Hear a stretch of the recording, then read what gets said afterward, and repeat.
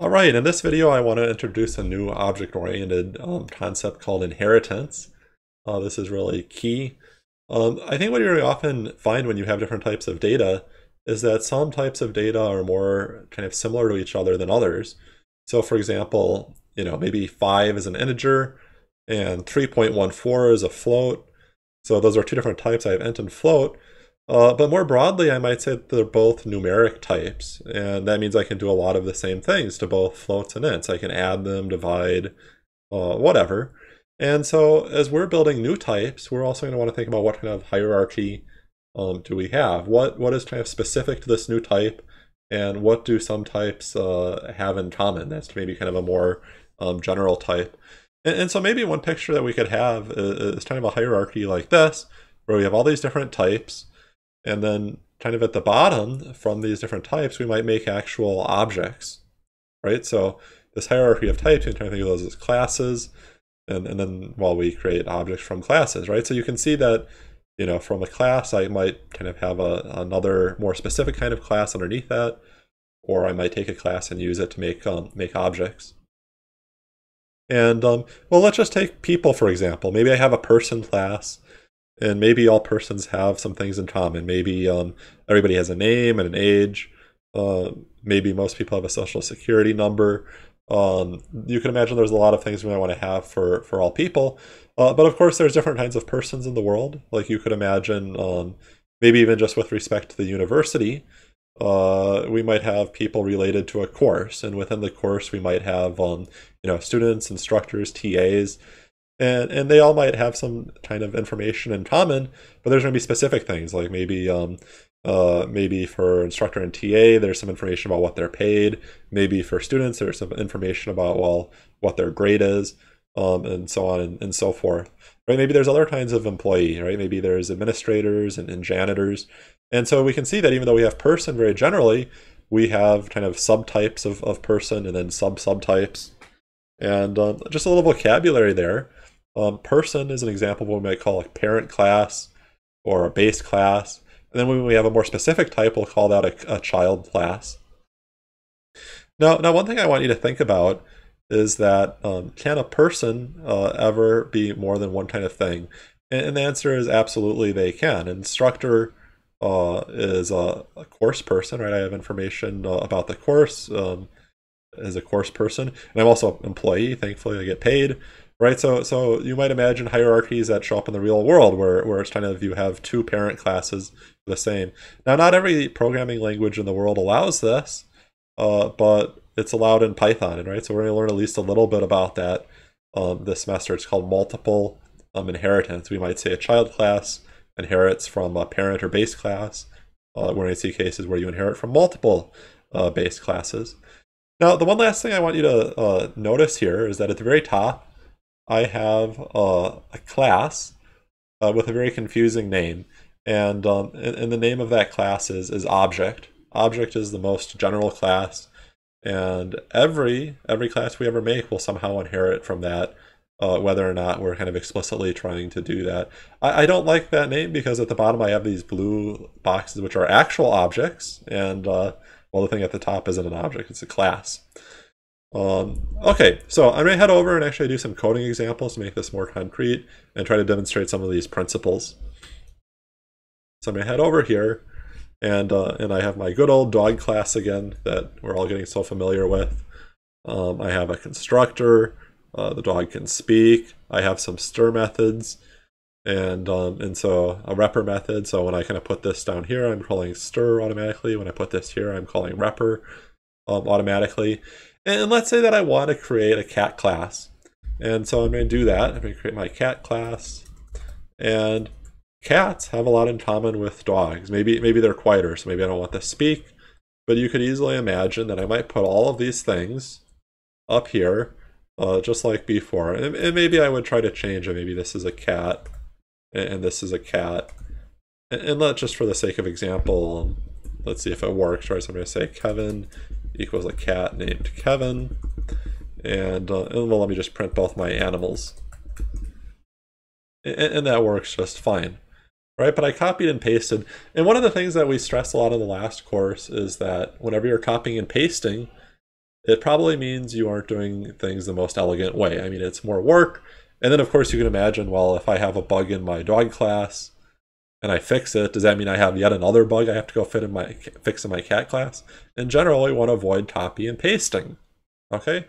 And so how do we do that? I mean, I don't want to have just one class called animal because there's some differences, right? I mean, the dog speaks differently than the cat, but there are also some things in common, right? Like these stir and repr methods are pretty similar.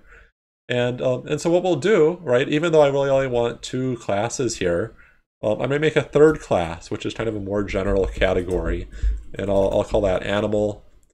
And, well, I should actually be specific here because like these cats and dogs, they both have names, and that's kind of what I'm having in common. So maybe I'll call it pet. So I'm going to have a pet class. And pets are just going to, well, maybe I'm not even going to call it pet. I'm going to make it a little bit more general, named animal. And named animals, I can do things like this. I can convert them to a string or a repr. And what I'm going to do is, instead of having two copies of these methods, is I'm just trying to put it in one place. Right, so I'm going to put all of this up here, like so. And I guess I shouldn't call it cat anymore. I was trying to be more general. I'm just trying to say animal and animal. And what I would like is for these methods, these things that are common to all named animals, to get pulled into both my cat and my dog class. And the way I pull these methods in is I say, well, in parentheses after the class name, I say named animal. So named animal up here. Okay, so that'll pull all these things into my cat class. And the same thing down here, right? I may have named animal. I may get a copy of these methods down in my dog class, right? So I run this, and I see, great, it's working for both of them. I have animal Fido and animal Kevin. Now, I guess I kind of lost a feature there, right? I mean, I'd still like to know that Fido is a dog and Kevin is a cat. And so I can go up here and I can deal with this. And the way I'll deal with that is I'll kind of think about what type of object I'm dealing with, right? So when I do this print, it calls stir on Fido, and Fido is a dog object, right? So when I get the type of self, that's like saying the type of Fido, and guess what? That's a dog. And then the same thing down here. When I call print Kevin, it calls stir on Kevin, right? So self refers to this cat here, right? So then I can see if I get the type of that, I get cat. And so one of the things I can do is when I have a class like this, I can pull out a name, right? So this type here, that's giving me a class, not an object. And I can say __ name, and I can get dog or cat. Now notice that we have all these special methods, right? That are the underscores, and this is not a method. If this were a method, I would do that. So it's not a special method. This is a special attribute, right? So remember that classes have both methods and attributes. Just like we have special methods, we have special attributes, and they kind of have the same weird naming with the double underscore. Okay, so I think what I can do now, since I'm able to get dog or cat and figure out what it is, instead of saying animal here, I can just put this, just like so, and so I can run that, and you know what I'm doing? I'm kind of mixing up my styles. I have to put that over here. Okay. Well, what does this do? Remember the format method? That kind of plugs values into where I have parentheses, right? So I was kind of plugging this in here, and so I get dog, and I'm plugging this in here, and so I get Fido. How was I mixing formats? Well, instead of saying .format, the alternative to this is I can put these pieces directly inside of here, like this. I can do this. This is kind of the same thing, these two ways I'm doing it. And if I don't want to call that format method, then I have to say at the beginning that this is a format string. This is kind of a more advanced Python feature. And so these two things are just doing exactly the same thing. I'm going to delete this, and that works great. And so I'm going to do the same format string for repr. Okay, great. So I'm able to get these two methods. They're being basically pulled into both cat and dog. And that's all fine and well. Now, there's a bit of a mystery here, and it's like, well, this works, but how come it works if I do, well, let's say I just have nothing here. I mean, I get something different, right? But it doesn't crash, right? How is it that I'm calling the stir method and I'm getting something, even though right now all my stir and repr methods are commented out? Okay, that's a mystery. And let me kind of show you what's happening here. So if I have a class, like let's say dog, it turns out just like objects can have special attributes, classes can have special attributes too. And an important one to remember for classes is the method, resolution, order. Method, resolution, order. Great. And what that will give me is it's a tuple, and it's giving me a tuple of types. And what this means is that, let's say I have a dog object, right, like for Kevin, right? Or I guess Fido is a dog object. If I call Fido.speak, it will first check, does my dog class have a speak? Well, and it does. If it didn't, then it would check, does named animal have a speak? That's kind of like the second choice, and that's why it's the second place in the tuple. Well, and if that doesn't have a speak, it'll check if the object class, remember that object is the weird name for the class that's kind of the parent of everything?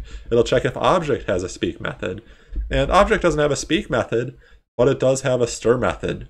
And that's why, even though I don't have any stirs up here, well, object.stir is what's printing this thing out, and what's printing this thing out. And so, well, what happens here? Well, when I do this, when I kind of bring this back,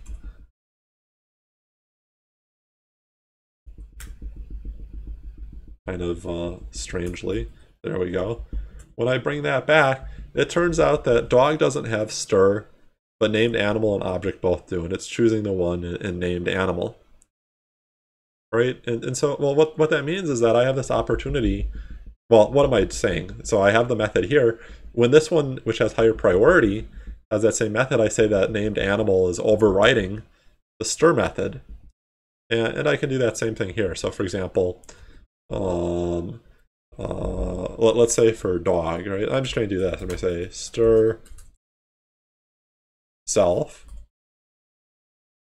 And I'm just going to return like something silly for now. So even though dog is pulling in stir from named animal, that's not going to be the one that gets called when I print my dog. It's going to be this one, right? Because in the method resolution order, dog is taking precedence over this. So I do that, and I get test, right? But so just kind of an example, I don't actually want to do that in this case. I'm going to get rid of this.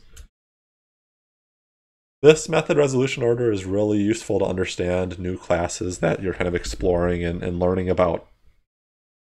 Okay, so we talked about inheriting methods, right? So when I do this, I inherit method. We talked about overriding methods and how the method resolution order can kind of help us see when that's happening.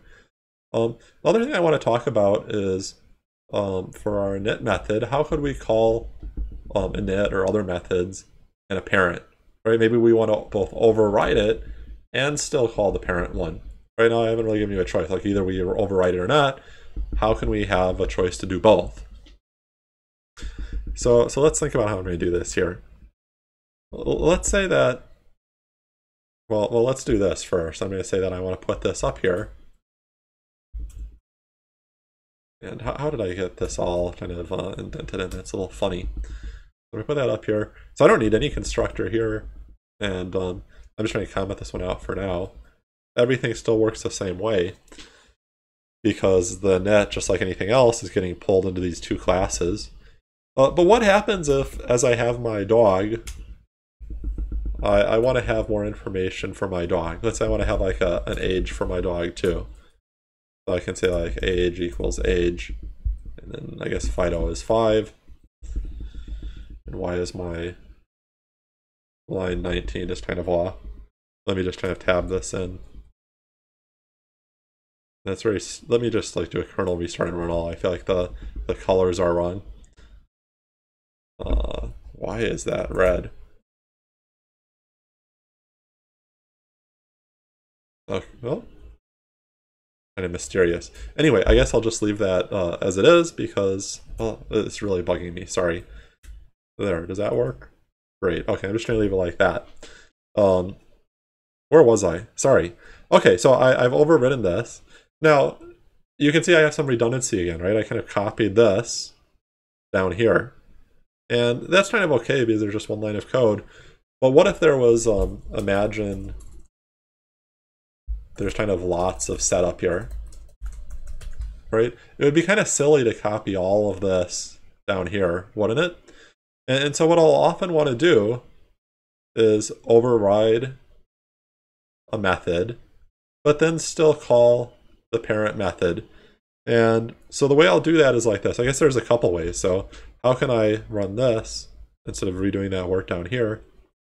One way is that I can be very explicit about which one I want to call. I can say named animal dot init. Remember, this is kind of like the old style we saw for calling methods. It doesn't have the type-based dispatch. And I could pass in these three things, right? I could do this. This is one option. And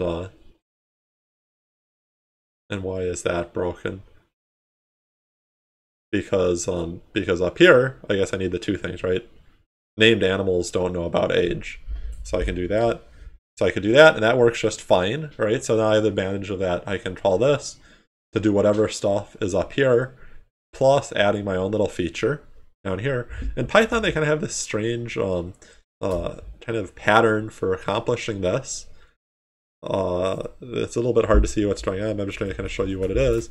If I call super, that basically gives me the same thing as self, but it gives me the named animal version of self. And so if I call this, then I can say init and then just name. And for this style, right, since I'm not actually putting a class name here, I'm just trying to putting a different version of self, I don't have to pass self in here. So this would do the same thing.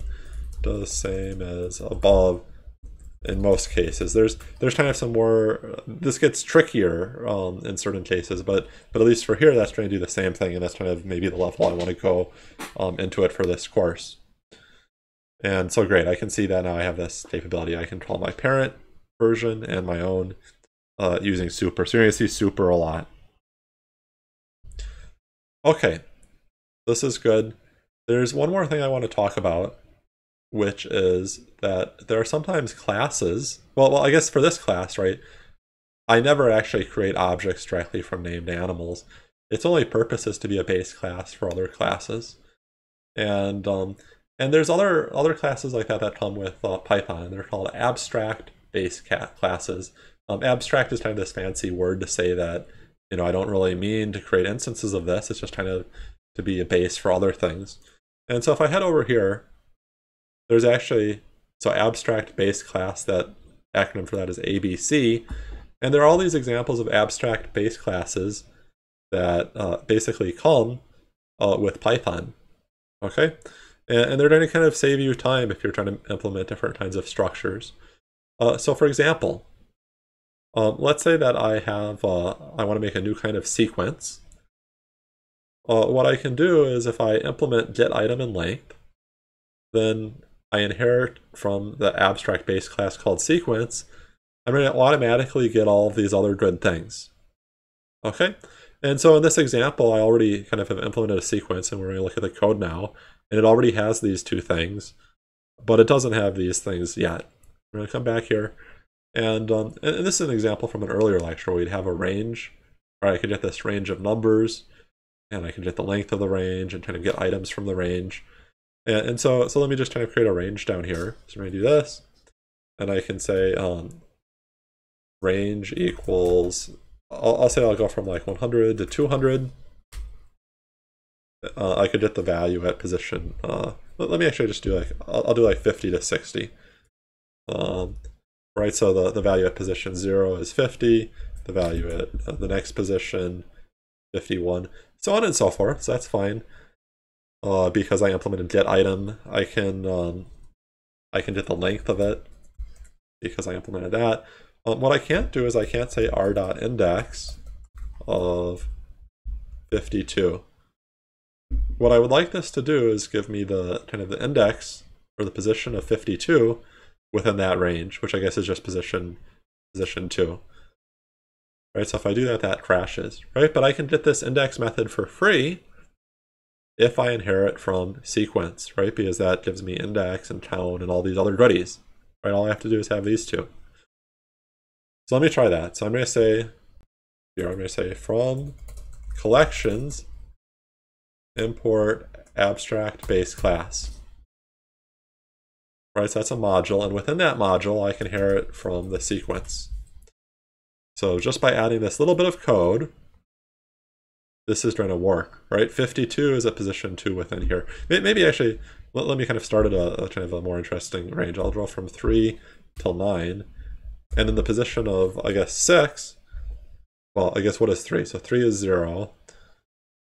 So 6 should be 3, or I'll do 7, which should be 4. Great, so the index method just works for me automatically, right? And let me just try to print R to really make this explicit. And convert it to a list. Right, it's telling me that it's 0, 1, 2, 3, 4, right? The index method is there just because I added this. I inherited those methods. And so when you're trying to build new collections, and maybe collections is a word for kind of data structure, like, new kinds of lists or dictionaries or other fancy things, check out these abstract base classes and consider inheriting from one or more of those.